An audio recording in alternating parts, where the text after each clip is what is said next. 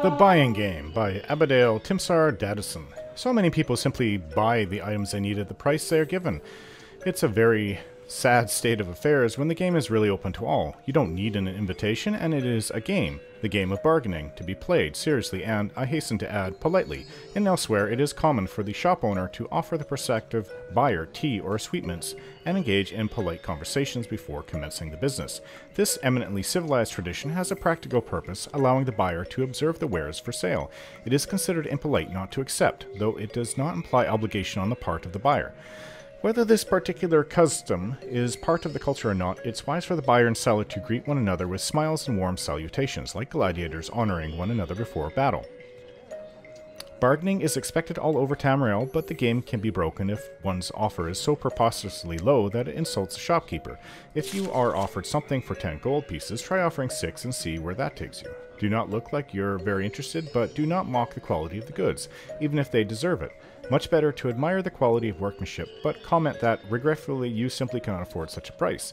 When the shopkeeper compliments your taste, smile but try to resist the flattery. A lot of the game depends on recognizing the types of shopkeepers and not automatically assuming that the rural merchant is ignorant and easily fooled, or the rapacious city merchant is selling shoddy merchandise. Caravans, it should be mentioned, are always good places to go to buy or trade.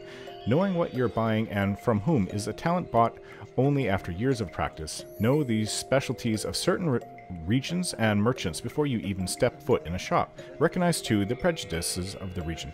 In Morrowind, where I hail from, for example, Argonians are viewed with a certain amount of suspicion.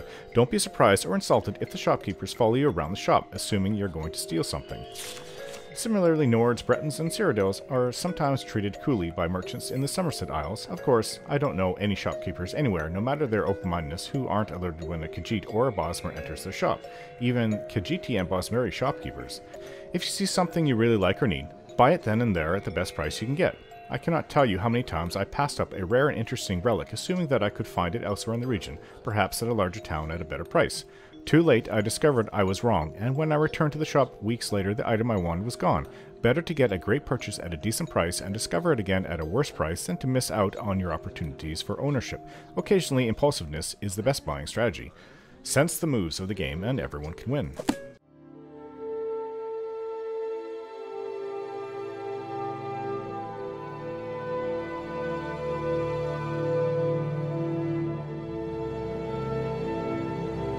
Don't forget to like, share, and subscribe.